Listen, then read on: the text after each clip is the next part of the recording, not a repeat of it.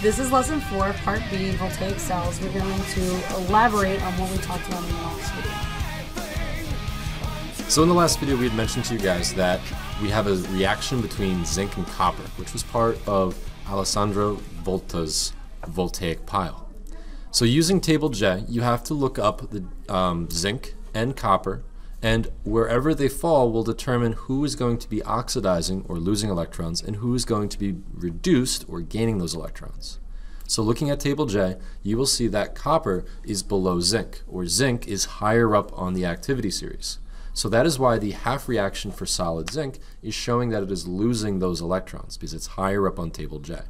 Copper, because it is lower, is not being oxidized, it's being reduced. So you're seeing copper gaining those two electrons, making solid neutral copper.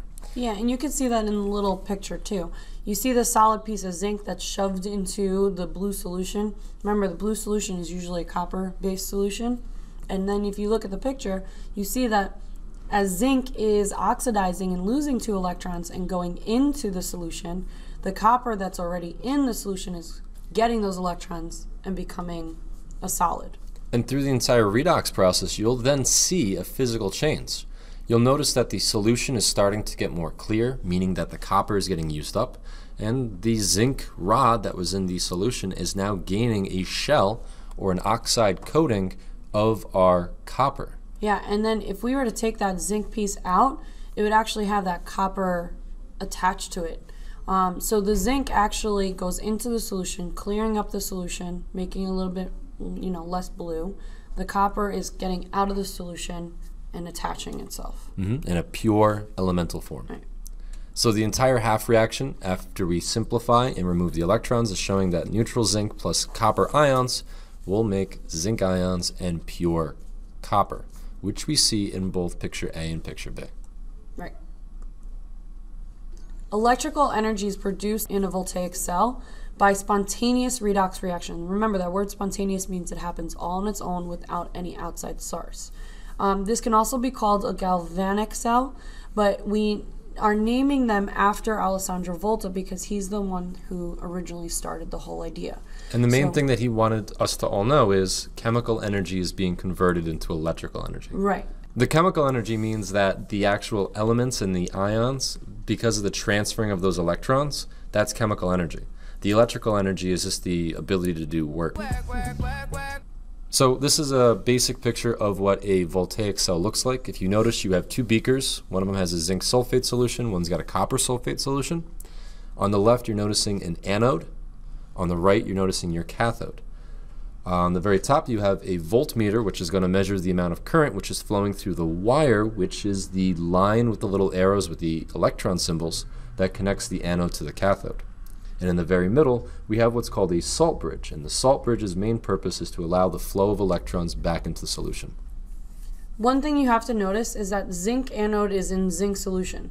That's because we don't want the zinc to react until we want it to react. So the zinc has to go into a solution that it will not react with anything else. So the safest way is to make it with zinc. Same idea with the copper.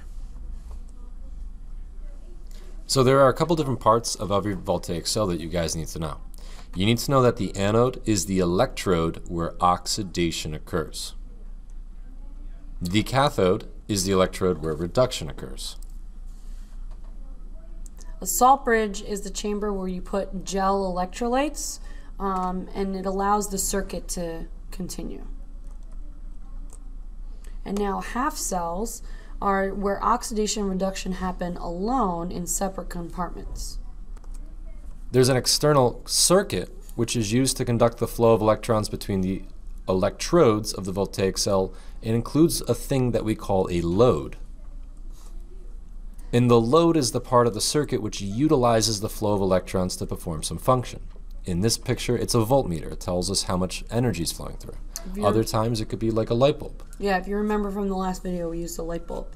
And whenever you overload a circuit, the circuit blows out because you put too much energy into the wires, and whatever that thing is cannot support it because there's too much heat or energy.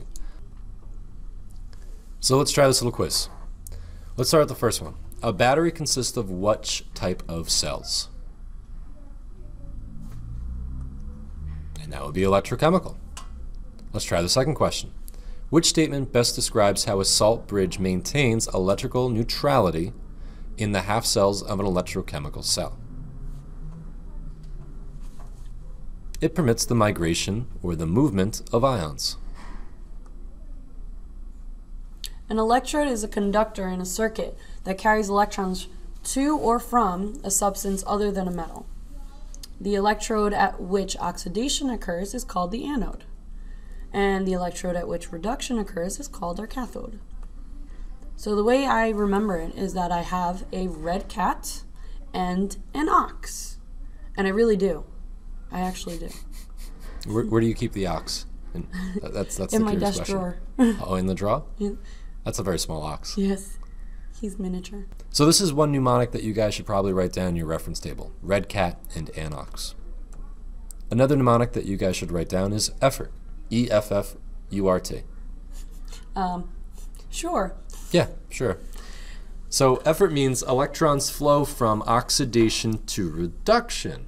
And if you think about what we just talked about in the previous slide, your anode does oxidation. Your cathode does reduction. So therefore, electrons flow from your anode to your cathode in a voltaic cell. Yeah, the other way I also think about it is that it goes from A to C, alphabetical order.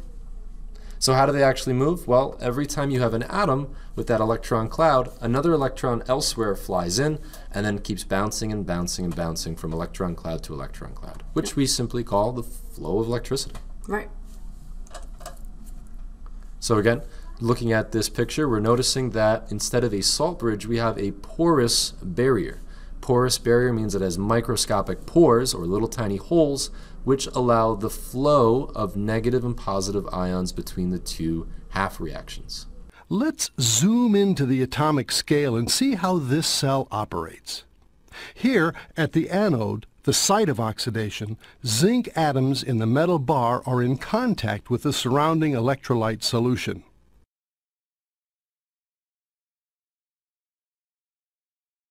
Each atom loses 2 electrons and becomes a zinc ion, which diffuses into the solution. The electrons given up enter the bar and join the flow of electrons up toward the external circuit. They travel through the wire and flow into the cathode, the site of reduction. When a copper 2 ion in the cathode solution makes contact with the copper electrode, it gains 2 electrons and is reduced to a copper atom, which deposits on the bar. Therefore, as the cell runs, the zinc anode becomes lighter and the copper cathode heavier. Now let's close in to see the role of the salt bridge. The non-reactive sodium and nitrate ions of the salt bridge prevent the buildup of charge that would occur as zinc ions enter the anode solution and copper 2 ions leave the cathode solution. Such a charge buildup would halt cell operation. In the anode compartment, nitrate ions leave the salt bridge to balance the gain of positive charge as zinc ions enter the solution. Some zinc ions also enter the salt bridge. In the cathode compartment, sodium ions leave the salt bridge and nitrate ions enter it to balance the loss of positive charge as copper 2 ions leave the solution and are reduced at the cathode. So a dry cell is a voltaic cell in which the electrolyte is a paste. So dry cells like Duracell batteries. But if you look at this picture in the bottom, the carbon rod that's in the center, then there's this electrolytic paste, and then there's a zinc canister around it. Okay, so that electrolytic paste is going to be our quote-unquote salt bridge. And that allows the flow of electrons and currents between the zinc and the carbon. Now, it only allows it if we connect the circuit, though. So that positive end, that anode end, and that cathode end have to get connected as well. So batteries, for example, are just a group of cells that are connected together. So when we talk about car batteries or lead storage batteries, which are always asked on the Regents, you have to understand that inside of a lead storage battery, your car battery, this is the reaction that occurs.